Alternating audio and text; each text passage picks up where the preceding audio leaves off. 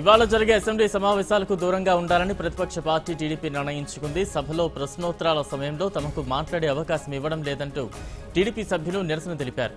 ఈ మేరకు శాసనసభ నుంచి టీడీపీ నేతలు వాకౌట్ చేశారు. ప్రశ్నించకుండా ప్రతిపక్షం గొంతు నొక్కేలా ప్రభుత్వం వ్యవహరిస్తోందని టీడీపీ సభ్యులు ఆరోపిస్తున్నారు.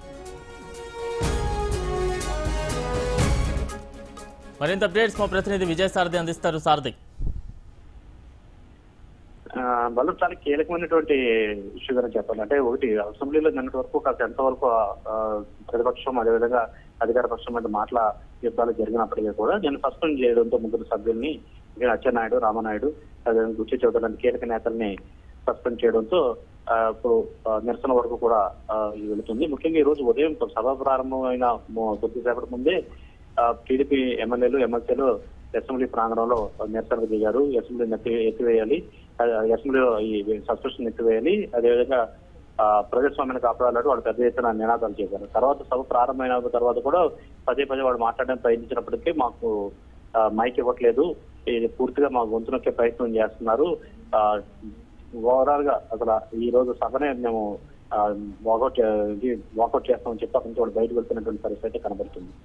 దీనిపై సాయంత్రం 6 గంటలకి చంద్రబాబు నాయుడు పార్టీ అధ్యక్ష హోదాలో స్వయం ఒక ప్రెస్ మీట్ అరేంజ్ చేస్తున్నారు. సభలో తమకు అన్యాయం జరుగుతుందంటే ఆయన ఒక వాదన అయితే తెరపైకి తేబోతున్నారు.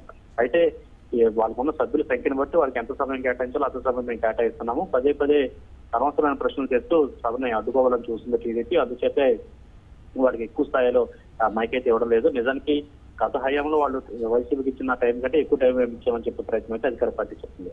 అయినప్పటికీ కూడా ఇది ఖచ్చితంగా ప్రతిపక్షం గొంతు నొక్కే ప్రయత్నమే. అందులో భాగంగానే కావాలని మాకు మాట్లాడి ఛాన్స్ ఇచ్చినా అది మమ్మల్ని విమర్శించేందుకే వాళ్ళు వాడుకుంటున్నారు తప్ప ప్రభుత్వం చిత్తశుద్ధితో మాకు మాట్లాడే అవకాశం ఇవ్వడం లేదంటూ టీడీపీ చెప్తుంది. ఈ నేపథ్యంలో ఈ నిరసనలతో ఈ రోజు సభ మొత్తాన్ని కూడా మేము వెలివేస్తున్నామంటూ వాళ్ళు వాకౌట్ చేస్తూ బయటకు వెళ్ళిపోయారు టీడీపీ సభ్యులు.